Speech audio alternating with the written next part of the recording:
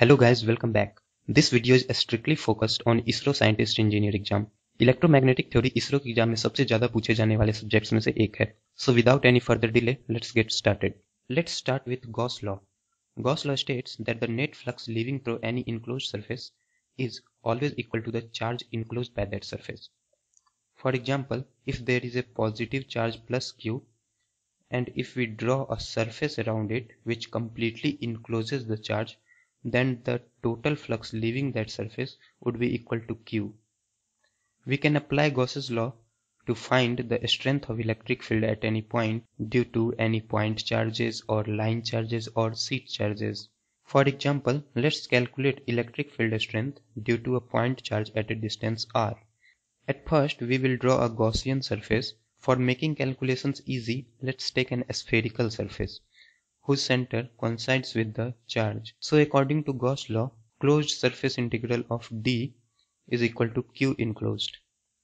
Here d is representing the electric flux density.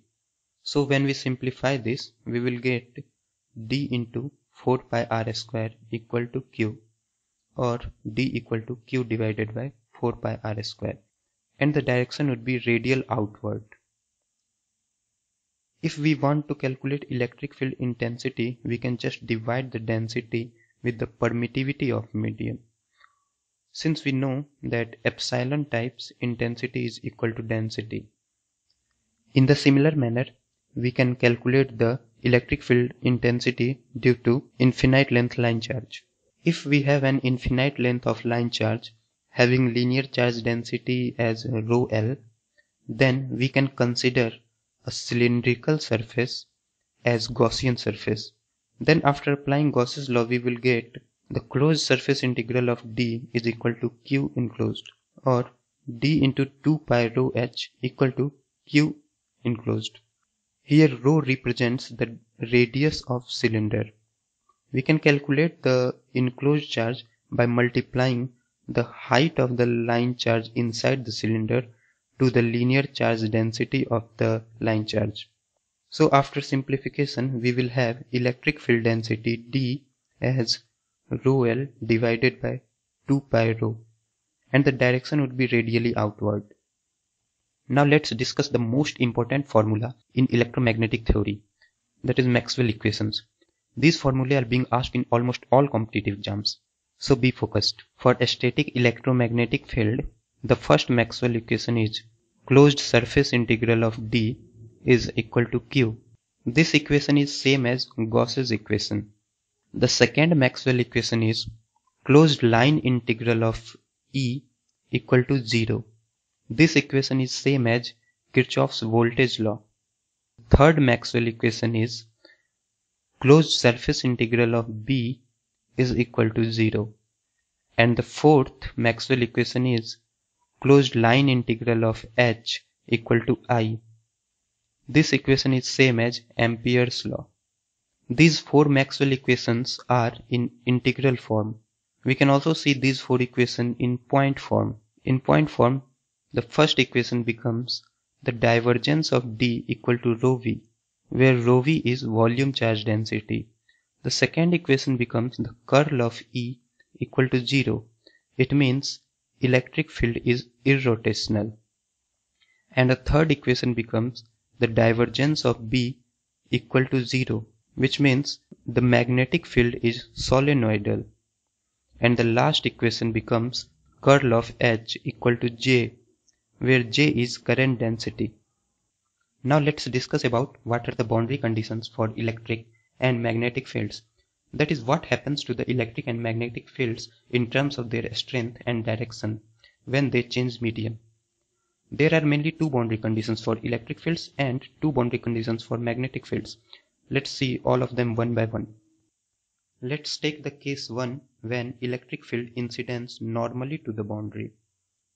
Let's we have the two different media with permittivity epsilon 1 and epsilon 2, where electric field E1 in medium 1 incidents normally to the interface between the two media and passes through medium 2 as E2.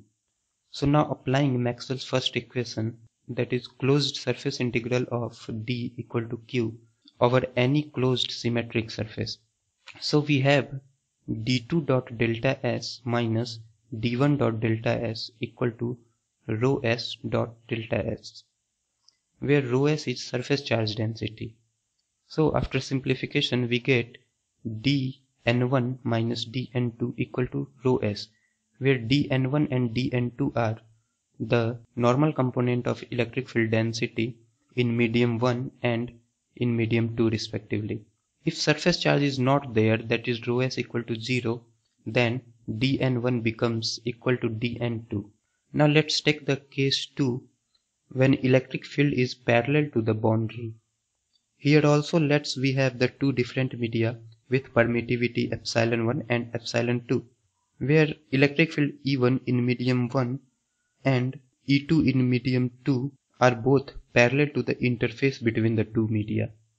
So here, using Maxwell's second equation, that is closed line integral of E equal to 0 over any closed symmetric line, we will get E1 delta x minus E2 delta x equal to 0.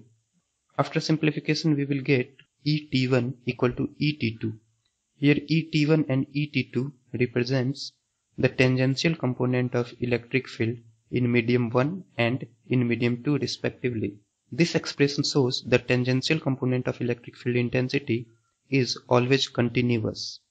The above discussed two boundary conditions were for the electric field, and the next two are for the magnetic field.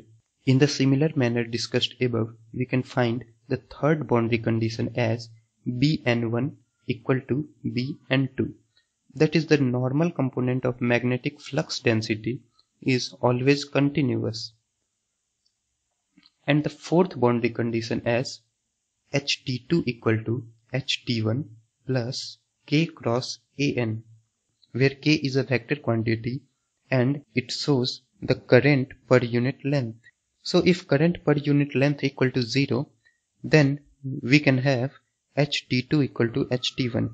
So that's all for today. अगर आपके कोई doubts हैं तो please comment में mention करना मत भूलिएगा, और अगर आपको ये वीडियो अच्छा लगा हो तो प्लीज़ लाइक, कमेंट और सब्सक्राइब जरूर करिएगा।